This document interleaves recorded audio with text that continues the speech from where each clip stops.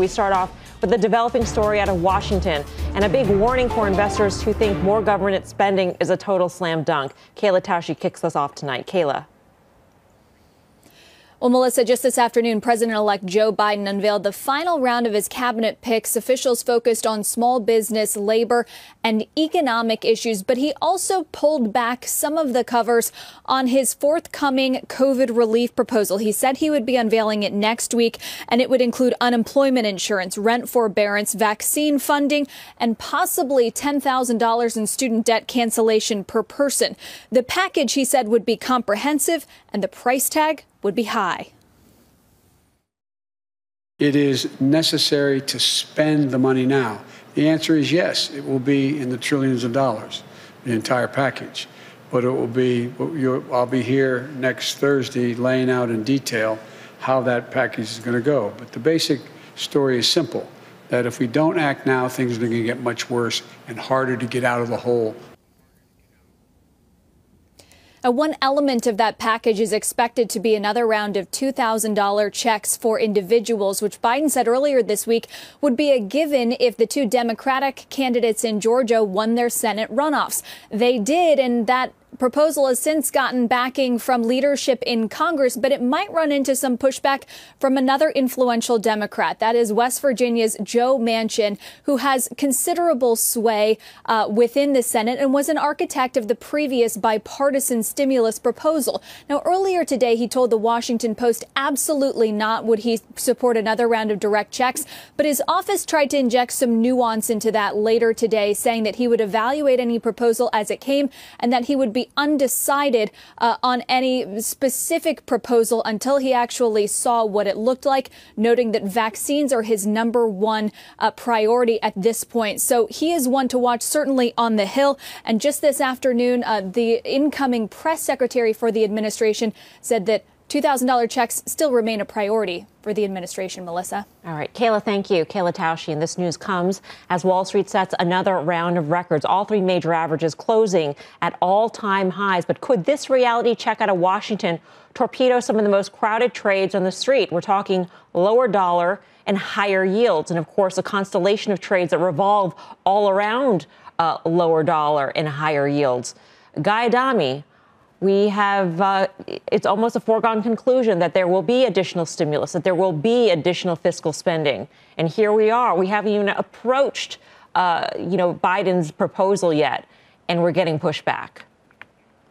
Yeah, and I'm sure Steve Grasso has views on this. And welcome back, Steve. I don't think this, there are a lot of things that can torpedo this market. I don't think this is it. I think, not that I'm some political genius, but, Joe Manchin is saying, you know what, I'm a Democrat, but don't think you have my vote. And he's flexing his political muscles, and he's done it before, and he's doing it again. And he's showing the world in a lot of ways that, there are a lot of powerful people in Washington. He happens to be one of them, by the way, given the way the Senate is structured. So I don't think this is why you should be concerned about the market. They'll ram something through. And to your question, I think the dollar will continue to go lower, and I think rates will continue to go higher. And the trades that we've talked about, and we're going to mention it in a second, those resource trades will continue to work. What is interesting about Manchin in particular, Steve Grass, and I know you know this well, is that he comes from a state which is very conservative. It was a big Trump win the last election as well as the election before. And so he may be reflecting the views of some of his constituents, if not his broader party at this point. I don't know how you parse it, because it seemed like his spokesperson backpedaled a little bit when Kayla called the office for follow-up on the Washington Post comments. But he said absolutely not to the Washington Post. And he also said that he didn't know what additional stimulus checks would get us in terms of getting people back their jobs. Yeah, so I think you touched on a bunch of things there. Guy had mentioned that he's a very powerful person, the way the Senate lines up right now. That is true. That's correct. But what Joe Manchin always does is look for cover. And what I mean by that is he's looking to see if there are Republicans that are going to be voting for this stimulus plan so that he can go back to his state and say, I'm fiscally responsible and I'm not just throwing everything out and everything at this in a reckless manner. Having said that, originally when the value play started, Melissa, they talked about $10 trillion in spending. I think that we're going to see numbers. Obviously, we're not talking about $10 trillion in this stimulus package. But I believe that there's enough Republicans that will vote for this package to give Joe Manchin the cover that he needs. Plus, he's worried about vaccine. He's worried about all of the check-the-box issues.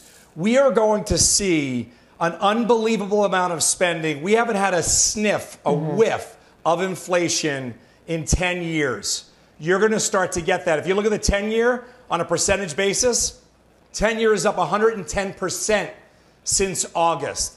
We are going to see inflation that we could only dream of. That's why value is going to outperform. Yeah, so basically, so far, Grasso and Guy say that this is all just a political game, which I totally buy, Brian Kelly.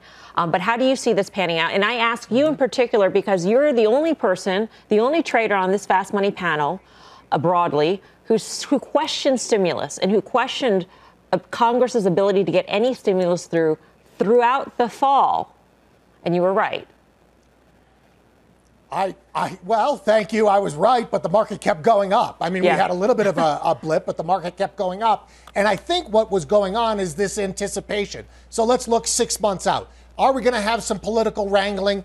Absolutely. We already know this. It's going to be nothing like what we saw over the last 4 years, I don't think, and I don't think the market thinks that. This is how the so-called sausage is made. But anybody who thinks that there's not going to be massive spending coming is just not paying attention. So, I actually, when Joe Manchin clarified that, I think he made some interesting points. He's saying, listen, let's focus on the things that are going to get us back to work. Let's focus on getting the vaccine. That's going to open up the country again, rather than just sending somebody a $2,000 check. That's very different than saying we're not spending any money. It's saying spend the money in the right place. And I think that's the political message. That's why, the market had a blip on it, but really it didn't really impact it because I think the market's saying, hey, 6 months from now, we're going to have a lot of spending. So let's assume that we do have a lot of spending, that we do get stimulus checks in some form, whether they're a little bit smaller or more targeted in terms of who receives them, Kate. Does that mean rally on for some of these trades that have gone higher on the back of higher yields and a lower dollar? Rally on materials, rally on banks, which, by the way, for the week is they're up 10%, Kate. Melissa, I think I'm with BK on this one. 6 months down the line, what's going to matter is, do we have a vaccine rollout? People need to go back to work. They got to go back to restaurants. We got to get this economy going. So I am not that concerned about this issue. I think the most important thing is to get the vaccine going so we can get the economy moving. And if we can do that, then these trades are going to continue to work. Is that the way you are positioning yourself? Absolutely. Okay. Absolutely. Guy Adami, banks keep going. They keep running. Resource trade keeps running. All of that. Retail. Resource trade, definitely. Yeah, the resource trade is going to continue to work. We haven't wavered on that for a long time. We're not talking in a vacuum here. This has been something we've talked about. Tim's talked about it when he's on for months, if not longer. So that works. Banks. We outlined why banks work, and we did it in the form of a math problem. And I think you have J.P. Morgan a week from today. I think banks continue to rally into that earnings report, and we'll see what happens. I think the prudent thing to do, by the way, given the run, is to stay with a lot of these names into that J.P. Morgan release and then maybe take some profits ahead of it. That makes sense. But again, if you're looking for the metric, in my opinion, it comes in the form of price to tangible book. That's the only thing you need to look at when they release earnings next week into the following week. Do the Manchin comments, Steve Grosso, give you any pause about some of the quote-unquote blue wave trades that have been ripping even prior to the Georgia elections? We're talking about green energy, for instance, like EVs, infrastructure plays. Zero. I think that Joe Manchin is a very professional politician, and he knows how to play his state. He knows how to play the circles that he's in. I think that you're going to see massive spend in alternative energy. I think you're going to see massive spend across the board. There's not a lot of rain that's going to be pulled in on the spending area. And for the most part, Melissa, inflation is the key. You have to be a buyer of the banks. Rates are moving higher. We haven't seen this environment in such a long time. I don't think people are going to understand how to react to it.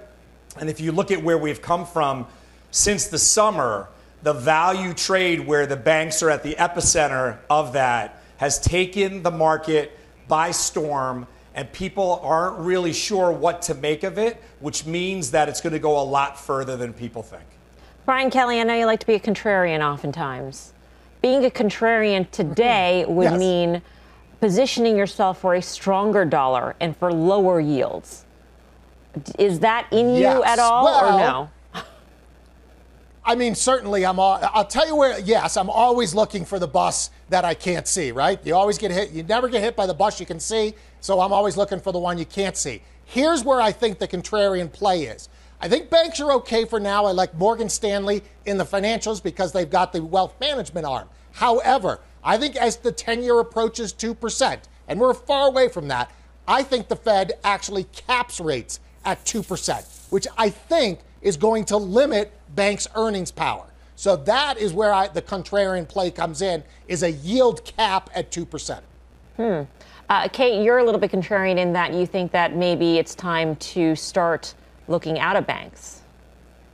Correct, Melissa. I think the banks have gotten a little long in the tooth. You may recall that I pitched PNC back in November. See how well that stock has done. I think the banks, you got to be selective. The easy money has been made. I think the banks do work, but valuation matters.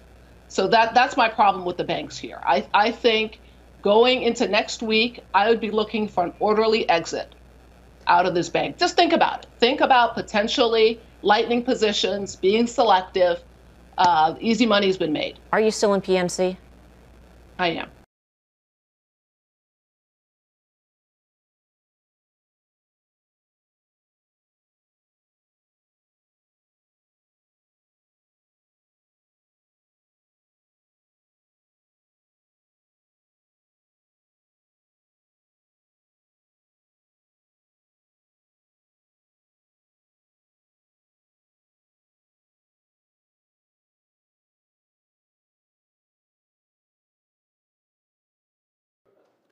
Shepard Smith here. Thanks for watching CNBC on YouTube.